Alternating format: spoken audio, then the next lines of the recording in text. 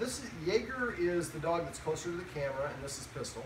Now, one of the things I noticed when Jagger came out is Jagger shows very low confidence and a lot of insecurity. He's very timid.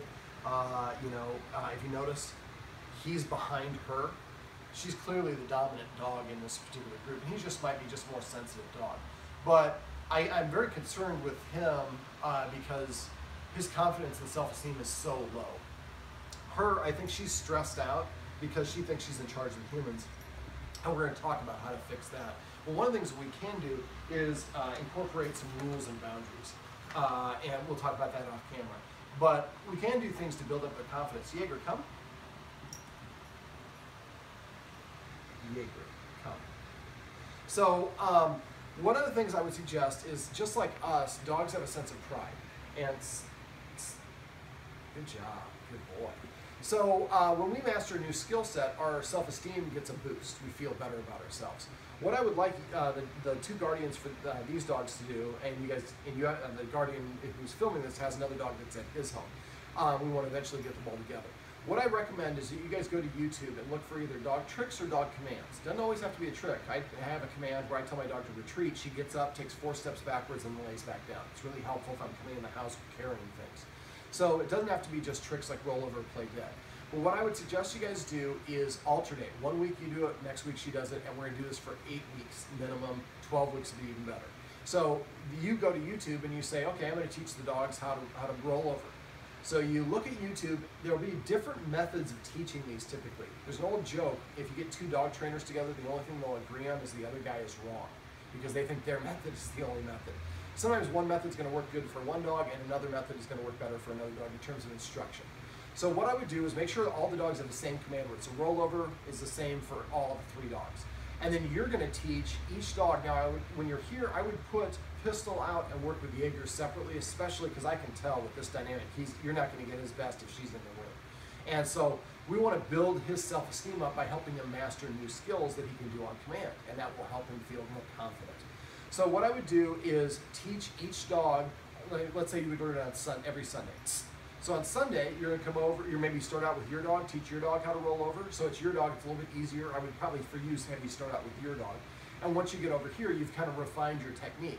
Then I would put Pistol outside, or work with Pistol first, and then put Jagger, bring Jagger and put Pistol outside. So all 3 dogs know how to do it, and then I would have you teach the other guardian the command word and the motion.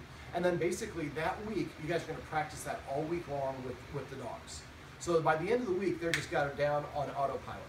The next week, the other guardian is going to pick a trick or a command, and she's going to teach all 3 dogs those commands. Now at this point, we're going to teach them separately, obviously, because Pistol's not going to be getting along too well with your dog until we change the leader-follower dynamic. But by simply giving them 8 to 12 different new tricks or commands that they can do, they're going to start carrying themselves with a little bit of swagger, and that's what we want. So it doesn't have to be anything too elaborate. I mean, they can be easy tricks. There are tricks that are easier, there are tricks that are more difficult. Don't pick stuff that's really difficult first. Try to keep them really simple to begin with. Maybe getting the dog to come into a heel position. Maybe teaching the dog to stay. Teaching the dog to stay should definitely be one of the 8 or 12 things that you guys teach.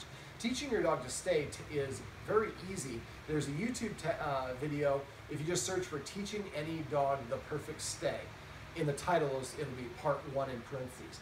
And that's the method that I use. You first teach your dog to stay for duration. So the dog is right here, and I just have the dog to stay for longer periods of time until I can get the dog to stay for 5 minutes. Now this is super easy because the dog's right here. Once we get up to 5 minutes, then I start moving away from the dog, and the dog has to stay in the position while I move away. And that's the duration, or excuse me, that's the distance. Then the last one was go for distractions. Then we do it when there's another dog around, or the TV's on, or there's Harley down the street. So we make it gradually more difficult, but just like learning to drive for us, we learn to drive in a parking lot in the easiest possible setting. Then we gradually increase the intensity of things until we get to a point where we feel confident enough to drive in 5 o'clock traffic or on a freeway or something along those lines. So building up his confidence is going to go a long ways towards helping the household a little bit, and also helping her. A lot of dogs are sometimes dominant because out of an insecurity. And if she doesn't really know a lot, all she knows is to protect and be possessive of my humans. That's the primary purpose of my existence. Well, it's not a healthy way for her to be. Now, she is a herding breed. So these are dogs that need stronger leadership than general dogs, but we really don't have any rules for her. So she really, I think the big part of, a big part of her problem is because the guardian has not communicated what role she needs to play and what her leadership level is amongst other humans and other dogs.